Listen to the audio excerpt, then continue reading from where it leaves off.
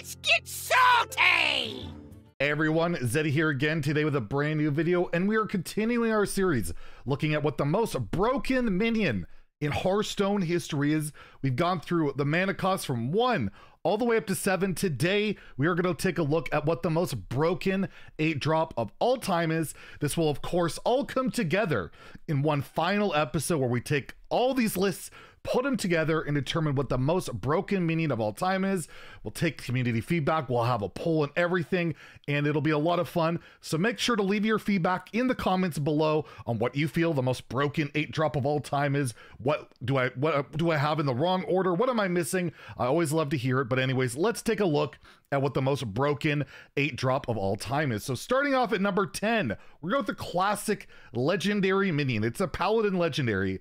Tyrion, 4-drink, 8 mana, 6/6 divine shield taunt minion, and it has the death rattle if you summon a 5/3 Ashbringer legendary weapon. And this card was very relevant in Paladin for a very long time. It's still in the core set to this very day. Doesn't see a lot of play because it's 8 mana, and the way the game has evolved, it's pretty nuts. But even it saw play even when it wasn't meta through Zephyrus. Zephyrus would give you Tyrion in a pinch, and it was one of the best options you could ever get. Just an extremely reliable, solid card that, despite the way the game has evolved over the years, still feels relatively competitive even to this very day. And it's just too iconic not to have on the list, and he's done some good work. And also 8-drops aren't also that amazing compared to a lot of the other mana costs, especially as you get higher and higher.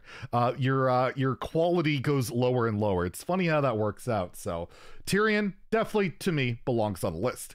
At number 9, we have a card that was nerfed and is yet to be reverted, and that is Totoloran Pilgrim, the 8 mana 5/5. Originally, this card would discover a copy of a spell in your deck, and then you would cast it.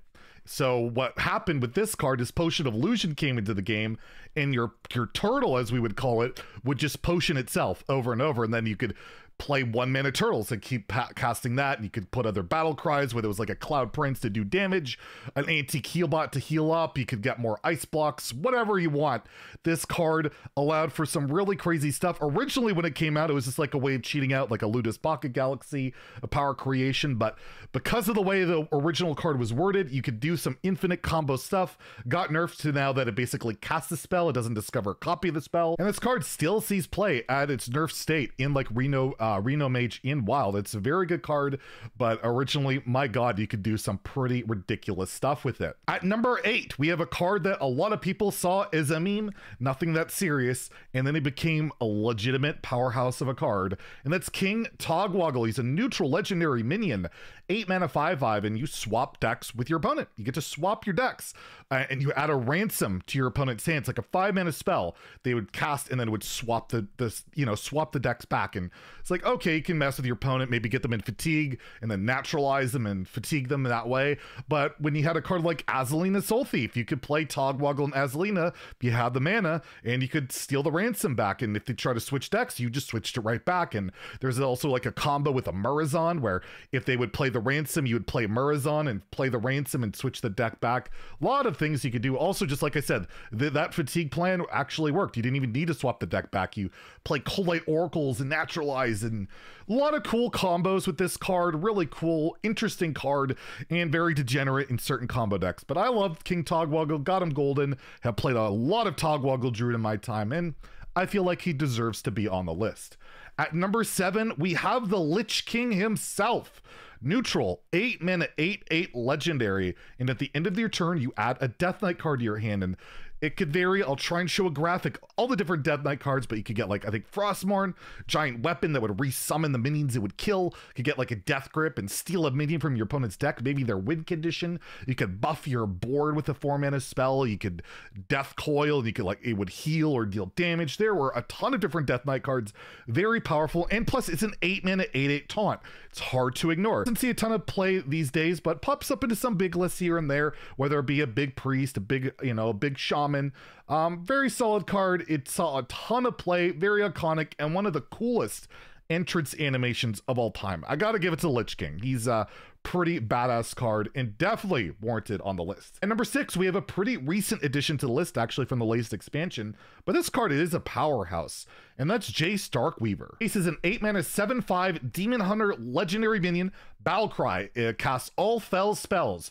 You would play this game, target enemies if possible. So if it's like an I-Beam and there's an enemy minion on the board, it'll hit that, or if it's whatever, it will target enemies. And this card has basically spawned Fel Demon Hunter in Standard, which is a very powerful deck, and it's just a solid card. It's quite reminiscent of Shutterwalk, not quite the same power level, but a very good card. I've been very surprised, and Fel spells are pretty cool. And I like that it uses the whole spell school, which is a pretty recent addition to Hearthstone. If you're not too familiar with it, you have spells have their own types, and Fel spells are pretty powerful, often lead to damage and healing and board clears. And well, Jace is just an all-around really solid card that will only get more broken over time. As there's more Fel spells added to the game, can only become better. So right now, pretty good spot on the list, and I just think Jace is an incredibly good card. At number 5, we have one of the ultimate combo enablers, Geppetto Joybuzz, 8-mana 6/6 minion.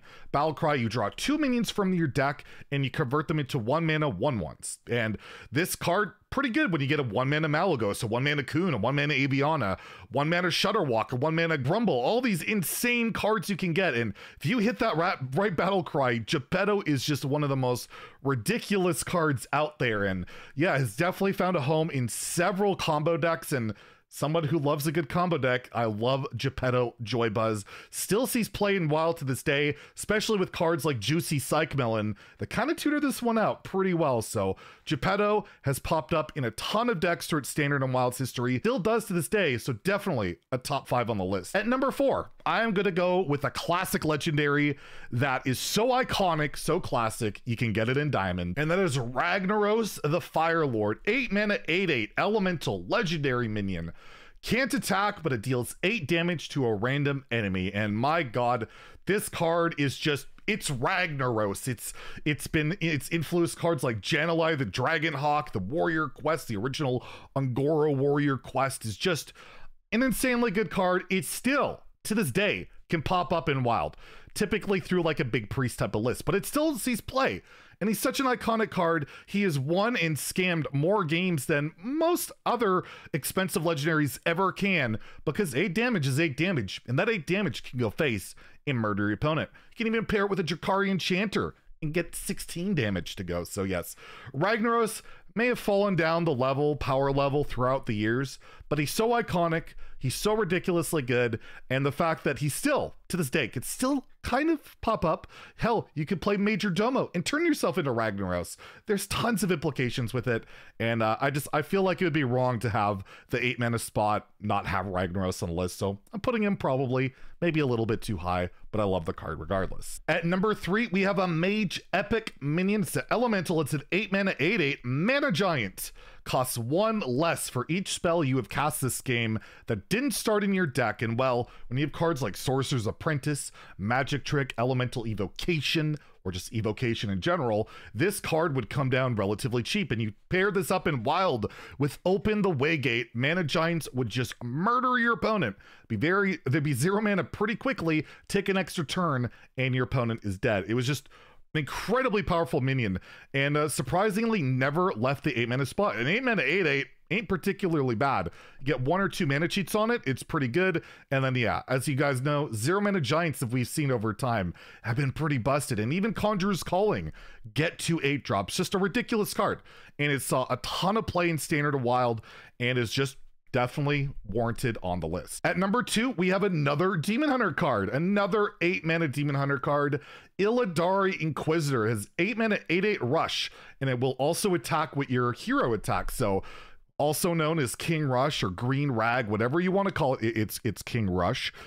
Basically, it has Wind Fury right out the gate. You get that rush effect, you attack the opponent's face, you deal 8. If they leave it on the board, he can attack twice face the next turn. You can get it back with N'Zoth because it's a demon. Just a ridiculous card that power crept on King Crush, power crept on like Alexstrasza, just power crept on Ragnaros, which we just talked about. An unbelievable card, not even a legendary. and doesn't see a lot of play these days. Well, maybe after these nerfs he might pop up a bit more, but regardless, Illidari Inquisitor, one of the most busted 8-drops of all time. And before we get to number 1, let's go through a bunch of honorable mentions just in case you guys want to yell at me that I forgot certain cards. So let's go through them. We have Katrina Winterwisp, Alakir the Windlord, Deathwing Mad Aspect, Grommash, Troublemaker, Agnos Lightlord, Tess Greymane, Walking Fountain, Archwitch Willow, Archaeivus Elysiana, Kel'Thuzad, Mordresh Fireeye, Murazan the Infinite, and Varian King of Stormwind. So,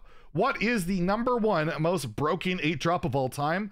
Well, it like never costs 8 mana ever. It's like 0, and actually now it starts at 10 and goes to 0. It got nerfed twice, and it's Flesh Giant. This card's just ridiculous. Warlock minion, 8 mana 8/8. It costs 1 less for each time your hero changed health on your turn, and well, at 8 it became 0 by like turns like 2 and 3 in Wild and 4 and 5 in Standard, and it got nerfed to 9, and it got nerfed to 10, and even at 10 it comes down ridiculously early and is a ridiculously good card because the self-damage effects are so crazy in Warlock, in particular in Wild. And well, until recently, Warlock was all over the place because of the Demon Seed, because of how broken Flesh Giant was at 8, and well, now he's still pretty busted, and he costs 2 mana more to start. So just imagine what that was like at 8 mana all the way back in the day, like 3 weeks ago. So there you go. That's my list. Let me know in the comments below what you agree with, disagree with, and well, we'll be taking a look at 9-drops pretty soon. So hit that sub button. If you enjoy the video, please like it. Have a great day and stay salty, my friends.